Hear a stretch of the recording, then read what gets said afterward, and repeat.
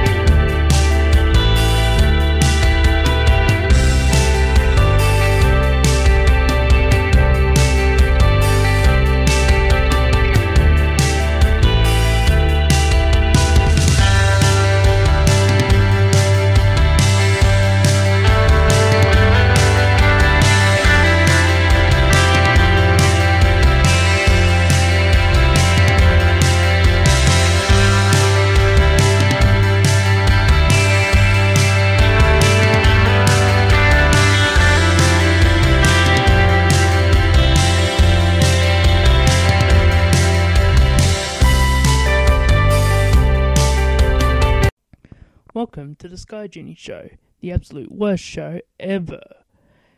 I am back after a week of being sick with the flu, and what it later turned out to be, after a visit from the doctor, a chest infection. And I'm guessing everybody listening to this has had a chest infection, and well, let's face it, they suck. Shoutouts to the guys at the Get in the Corner podcast. They are on Mixlr on Wednesday at 9 p.m, as well as the DTKC show, which is on After Raw. On the same channel is Wrestling Soup, who is on 9:30 on Thursdays. The Saturday morning shitbox, presented by Wrestling Soup, is sometime on Saturday. And after pay-per-views, Wrestling Soup also do post-pay-per-view shows. Also on Podbean is the Solar Monster Sounds Off, who drops an episode every Sunday, and they are really good shows and should be shows that you check out. If you would like to follow me on Twitter, I am at SDD916. And if you'd like to join our my Facebook page, it is the Sky Genie unofficial official group page. And if you would like to donate to the show to show your support for the show, go to the homepage of my YouTube channel and click on the donate button. You can donate as much as you like, and your donations will go towards the show and helping improve the quality of the show, so you get a way better show than you're getting right now. For those that were worrying about Genie Jr. about getting hit by a car and killed, well, all I have to say is, well, he's actually alive and he's fine, and he's up and about doing his thing, fucking around weird objects, so he's fine. I did write down some notes for Raw that I was going to do a review on, but I figured since I pretty much missed all week, I might as well just cut my losses and start on for the next week, because I didn't end up watching SmackDown, and because I was planning to do one big show, because I did the weekend show with TNA Bound for Glory and Ring of Honor, but then I didn't do the WWE. I was going to put WWE in a separate one as well, as one big giant podcast. But since, that's life, and last week didn't happen, it didn't really matter anyway. Also last week I need to clear something else up. Usually I do these in parts, and just to sort of make it a little bit easier, pretty much the same day after the show, because it's in the middle of the day when pay-per-views and shows happen for me, and then it's later on at night I'll record it. What happened was, I actually reused some of my old recordings, because I figure, well, why reuse it? And then I happened to listen back to the last episode, and I happened to listen that I was throwing to a TNA show, and I wasn't at all. And some TNA news, and it wasn't at all. So, if you're wondering, it's amateur hour here, and that's what this show is all about, and it wouldn't be the worst show for nothing, right? Really couldn't be stuffed with the pre-show stuff because I didn't really watch it.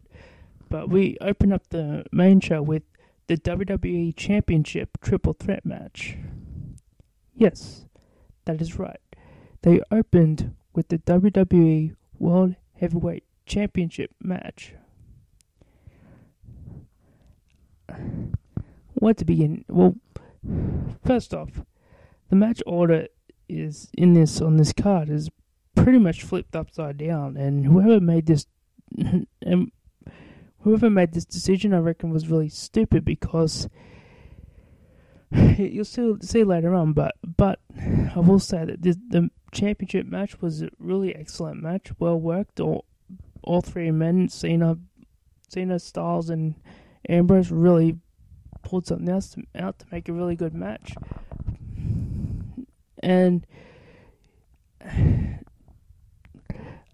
the pattern is we're having after the draft, before the draft was ended in the first place, there was always a major title that ended up opening pay-per-views, and when only a few months into it, and we're already seeing this. I mean, it kind of devalues the championship to me, and that's their main title. And I think it's kind of wrong the way they treat it, but hey, what are you going to do? We then had Nikki Bella versus Carmella. And I have to say this, I really could give two fucks about how hard Nikki Bella worked to get back from a neck injury. I mean, who the fuck cares? I mean, she was never good in the ring.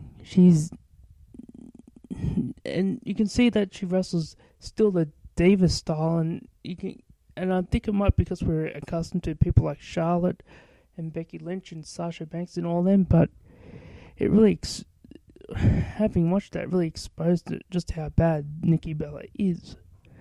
And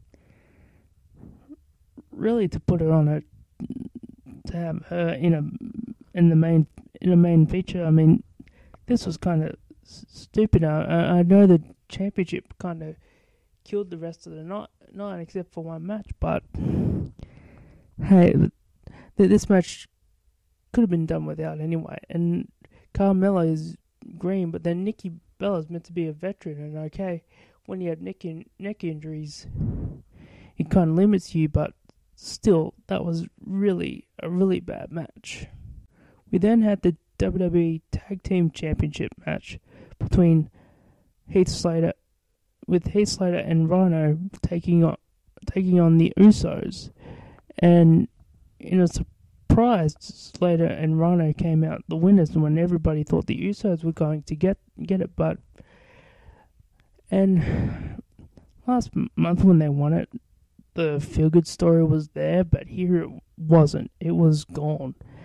And any hope, and there's times when storylines end, and WWE tends to drag him out a little bit, and this is one that definitely should have ended. We then have Baron Corbin versus Jack Swagger, and enough said. But we then had come to what I thought was the match of the night, was The Miz defending the Intercontinental Championship against Dolph Ziggler, putting his career on the line. And I saw people getting mad that Dolph Ziggler lost and saying he should have retired, and